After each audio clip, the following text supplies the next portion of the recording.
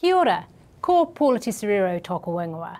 Ko takutūrangi mahi he tumu whakaare mō Whaikaha, the Ministry of Disabled People. Talofa lava, kia ora ana, warm Pacific greetings. My sign name is this, representing two pedals on a bike. I'm standing in front of the camera wearing a blue short-sleeved shirt and black pants. My job is the Chief Executive of Whaikaha, the Ministry of Disabled People. It's been quite a year.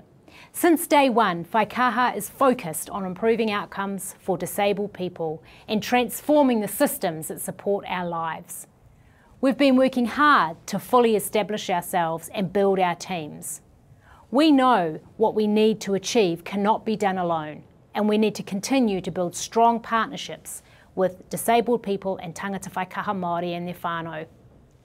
Whaikaha has been engaging with many people in our community and have been listening to feedback. We're aware there are people in our community who are struggling. People who were already doing it tough have had COVID make matters worse, and on top of that, many people were recently impacted by the severe weather events that battered parts of the North Island.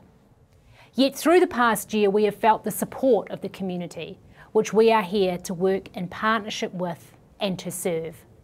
So I would like to take this opportunity to thank everyone in our community who has supported us in our journey so far, including the people who advocated for the establishment of Whaikaha and were involved in its original establishment.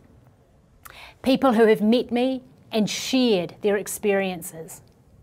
People who bravely shared with the Abuse and Care Royal Commission of Inquiry and the Y2575 inquiry. People and groups who invited me to speak to their organisations or attend their events. And people who have contributed to some of our key projects. And people we work alongside who do so much hard work every day. Since becoming the Chief Executive in September last year, I've been reminded daily about the privilege and responsibilities which come with this job. We all agree that transforming the disability system requires us to be courageous and that this will take time. And that we must recognise our commitments to Te Tiriti o Waitangi, the Enabling Good Lives Principles and the United Nations Convention on the Rights of Persons with Disabilities in all our work. And that's why those three po are so central to our work. Whaikaha is responsible for the commissioning and delivering of more than $2 billion of disability supports to up to 120,000 people on any given day. And we are taking our first steps towards system transformation. We have also been strengthening our cross-government work with other agencies so we can all start working together towards making meaningful societal changes for disabled people in whānau. Our work has just begun.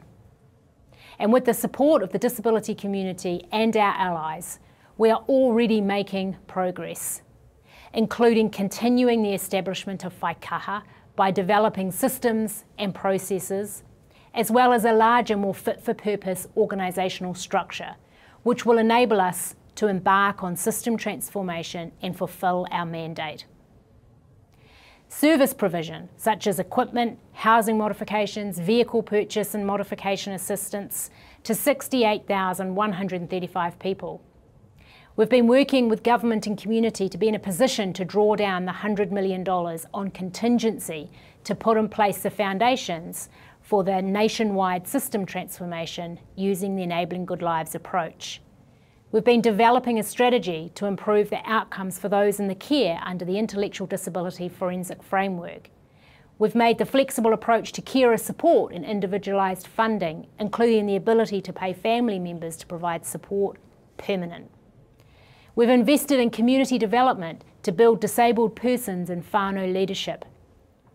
We've promoted the rights of disabled people, including responding to almost 2,000 requests for advice from the public, government agencies and our Minister's Office. We led the government delegation to Geneva for the UN Committee on the Rights of Persons with Disabilities examination of New Zealand's progress on realisation of the UN CRPD. We contributed to the Royal Commission of Inquiry into Abuse in State Care and to the Waitangi Tribunal Y2575 Health Services and Outcomes Inquiry, which includes claims for tangata whaikaha Māori. We led on proactive engagement with COVID-19 strategies. We provided stewardship on the Disability Action Plan. We published the 3rd edition of the Aotearoa Autism Guideline to support autistic people in whānau. We contributed to co-chairing of the Disability Data and Evidence Working Group. We also implemented the safeguarding response for disabled and vulnerable adults as part of the broader Te Arurekura strategy. We co-sponsored the governing of the Education Review Office Disabled Learners Reviews. We led the International Initiative for Mental Health and Disability Leadership Exchange Regional Hub in Christchurch. We've been managing and governing the board nominations database, engaging nearly 200 disabled people with an interest in governance and board participation.